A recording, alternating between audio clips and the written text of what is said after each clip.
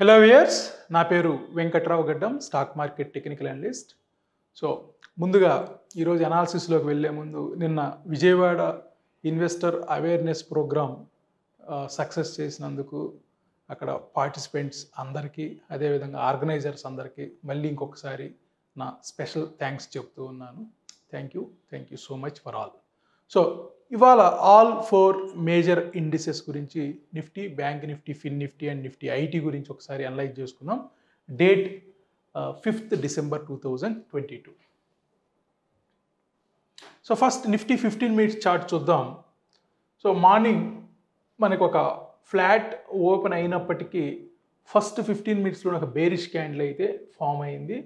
And నిన్నొచ్చిన లో point ఏదైందో అక్కడ అంటే 18,650 ఈ లెవెల్లో నిన్న సపోర్ట్ దగ్గర ఒక 15 మినిట్స్ అయితే హోల్డ్ అయింది మార్కెట్. మళ్ళీ నెక్స్ట్ అది ఎప్పుడైతే బ్రేక్ అయిందో ఆల్మోస్ట్ ఆల్ 18,600 వరకు కూడా మార్కెట్ రావడం అయితే చూసాం.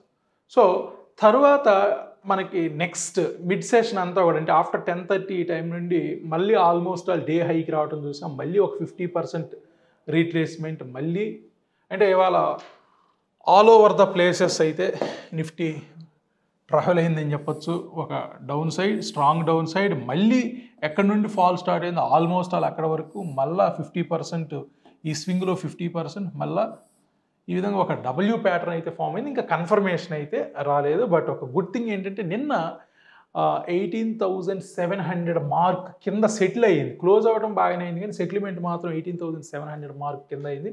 బట్ ఈరోజు 18,700 మార్క్ పైన అయితే స్పాట్ క్లోజ్ అయింది. ఇక క్యాండిల్ స్టిక్ ప్యాటర్న్స్ పరంగా చూసినా కానీ ఇవాళ మనకంత ప్యాటర్న్స్ అయితే ఇక్కడ ఒక బులిష్ ఎంగల్ఫింగ్ స్ట్రాంగ్గా ఫామ్ అయింది, దీన్ని ఎన్కాష్ చేసుకోవచ్చు. అదేవిధంగా ఇక్కడ ఒక 3 క్యాండిల్స్ లో ఒకటే మెయింటైన్ అయ్యింది. మళ్ళీ ఇక్కడి నుంచి ఒక అప్ ట్రెండ్, అంతకుమించి పెద్దగా అయితే ప్యాటర్న్స్ పెద్ద ఫామ్ అవ్వలేదు. ఒక లెవెల్ బేస్డ్ ట్రేడింగ్లో మాత్రం మనకు మంచి ఆపర్చునిటీ వచ్చింది. సో నిన్న మనం రెడ్ జోన్, గ్రీన్ జోన్స్ ఏవైతే మెన్షన్ చేసుకున్నాం ఎగ్జాక్ట్లీ ఆ జోన్స్ని అయితే పర్ఫెక్ట్గా రెస్పెక్ట్ చేసింది. ఒకసారి చూద్దాం. ఇవాళ రేంజ్ 137 పాయింట్స్ రేంజ్ ఫామ్ అయింది. మనం యాంటిసిపేట్ చేసిన రేంజ్ 127 పాయింట్స్. సో 127 పాయింట్స్ కాను 137 పాయింట్స్ రేంజ్ ఫామ్ అయింది. సో ఆప్షన్ బయ్యర్స్కి బెటర్ ఆపర్చునిటీ అని చెప్పచ్చు. సో హై 18,728 అండ్ లో 18,591. ఒకసారి చూద్దాం మనం. సో హై 18,728 అంటే గ్రీన్ జోన్లోకి అయితే ఈరోజు ఎంటర్ అవ్వలేదు. లో 18,591 ఎగ్జాక్ట్లీ మన రెడ్ జోన్, మనం సెకండ్ రెడ్ జోన్ వాల్యూ 18,593 ఏదైతే చెప్పుకున్నాం కరెక్ట్గా మార్కెట్ అక్కడే రెస్పెక్ట్ చేసి మళ్ళీ బౌన్స్ అవడం చూసాం. ఇక్కడ నుంచి 18,644 చూసాం. మళ్ళీ అదేవిధంగా 18,696 అంటే 2 స్వింగ్స్ ఫామ్ అయింది. టాప్ నుంచి బాటంకి, మళ్ళీ బాటం నుంచి అదే లెవెల్కి మార్కెట్ అయితే వెళ్ళటం చూసాం. మార్నింగ్ మనం 18,644 నుండి 593 వరకు ఎన్కాష్ చేసుకున్నా కానీ we can get more than 50 points. మనకి మోర్ దాన్ 50 పాయింట్స్. ఒకవేళ ఫస్ట్ 15 మినిట్స్లో కొంచెం స్లో అయినప్పటికీ నెక్స్ట్ మనకి కనీసం 20 to 30 పాయింట్స్ని అయితే అక్కడ ఈజీగా ఎన్కాష్ చేసుకోవచ్చు. బట్ ఒక రివర్సల్లో మాత్రం ఇక్కడ నుంచి ఇక్కడికి 644 నుండి మళ్ళీ 700 వరకు వచ్చిన దగ్గర అయితే పర్ఫెక్ట్గా ఒక 50 పాయింట్స్ని అయితే మనం ఎన్కాష్ చేసుకోవచ్చు. So Nifty higher time frames కూడా చూద్దాం ఒకసారి. 30 మినిట్స్.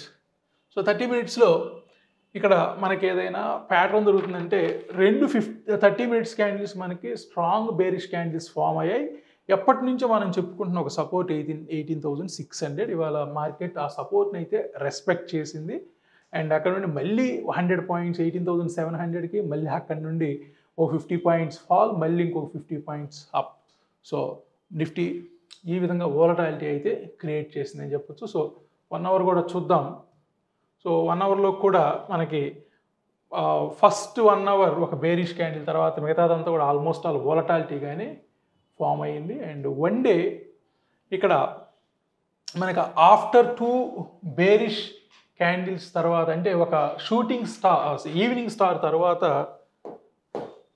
ఒక ఈవినింగ్ స్టార్ తర్వాత మళ్ళీ ఇవాళ కూడా ఒక బేరిష్ ప్యాటర్న్ అయితే ఫామ్ అయింది. దాన్నే మనం హ్యాంగింగ్ మ్యాన్ అంటాం. ఈరోజు ఫామ్ అయిన క్యాండిల్ హ్యాంగింగ్ మ్యాన్.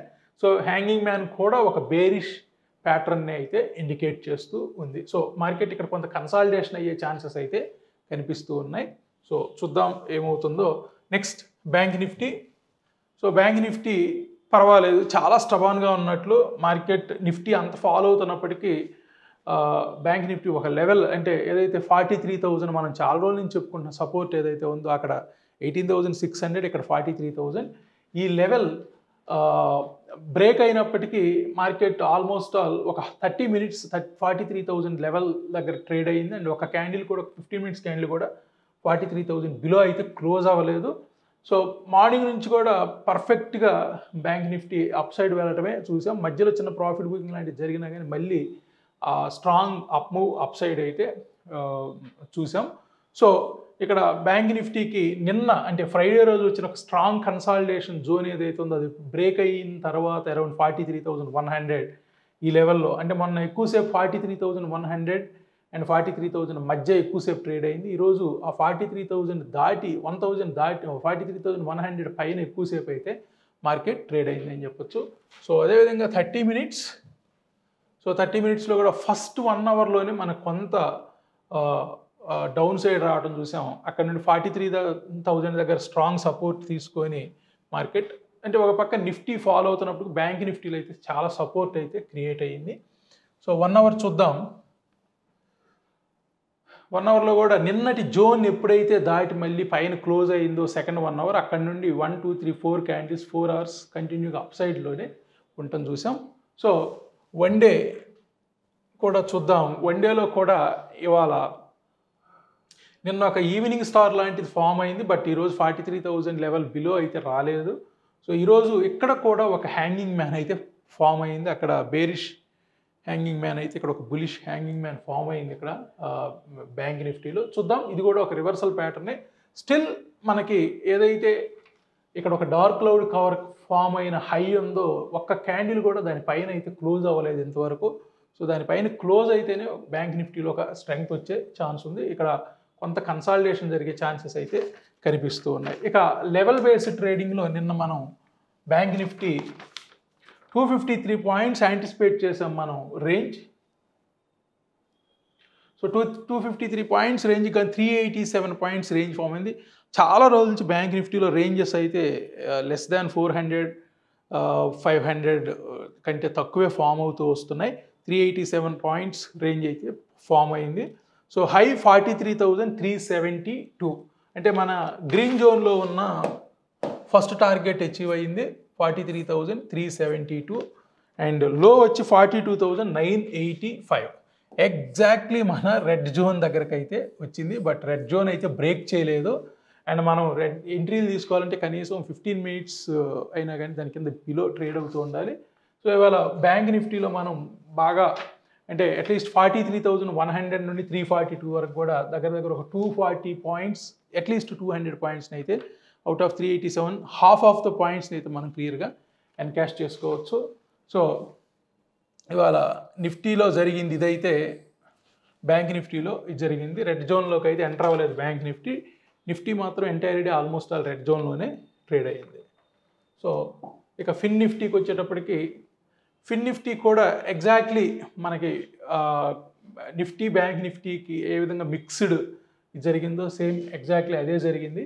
ఇక్కడ ట్రేడింగ్ పరంగా పెద్దగా మనం చెప్పుకోవాల్సిన ఏం లేదు. ప్యాటర్న్ అయితే ఇక్కడ ఒక మార్నింగ్ స్టార్ ఫామ్ అయింది. First 4 hours first 1 hour candle, అంటే 4-15 మినిట్స్ క్యాండిల్స్ దగ్గర ఒక మార్నింగ్ స్టార్. అక్కడ నుండి మార్కెట్ ఎక్కడ కూడా దీని లోస్ని అయితే బ్రేక్ చేయలేదు. ఓకే, సో 30 మినిట్స్ చూద్దాం. 30 మినిట్స్లో కూడా మనకి ఆల్మోస్ట్ ఆల్ ఆ లెవెల్ ఏదైతే ఉందో 19,200 దీని అబవ్ క్లోజ్ అయిన తర్వాత ఒక 100 పాయింట్స్ అయితే ఒకే సైడ్ ర్యాలీ అయితే తీసుకుంది. బట్ 2 o'clock తర్వాత హ్యూజ్ వోలటాలిటీ అయితే బిల్డ్ అయింది ఇందులో కూడా. సో 1 అవర్ సేమ్ 1 అవర్లో కూడా ఫస్ట్ బేరిష్ క్యాండిల్, ఆ తర్వాత అంతా కూడా కొంచెం వోలటాలిటీ అయితే క్రియేట్ అయింది. వన్ డే కూడా చూద్దాం. ఇక్కడ కూడా మనకు ఒక హ్యాంగింగ్ మ్యానే ఫామ్ అయింది. అప్ సైడ్లో హ్యాంగింగ్ మ్యాన్ అంటే ఇక్కడ డౌన్వర్డ్ డైరెక్షన్కి వచ్చే ఛాన్సెస్ కనిపిస్తున్నాయి. బట్ చూద్దాం, స్ట్రాంగ్ కన్సాలిడేషన్ జోన్లోకి అయితే మళ్ళీ అన్ని మేజర్ ఇండిసెస్ ఎంటర్ అయ్యాయి. సో లెవెల్ బేస్డ్ ట్రేడింగ్లో మనం ఫిన్ నిఫ్టీ గురించి 121 పాయింట్స్ మనం యాంటిసిపేట్ చేసాం ఈరోజు రేంజ్. బట్ మనం అనుకున్న దానికంటే ఎక్కువ రేంజ్ ఫామ్ అయింది. 154 పాయింట్స్ రేంజ్ ఫామ్ అయింది. హై వచ్చి 19,319. సో 19,319 ఇది లాస్ట్లో గ్రీన్ జోన్లోకి ఎంటర్ అయింది, కానీ మనం లాస్ట్లో కన్సిడర్ చేయకూడదు. 19,165.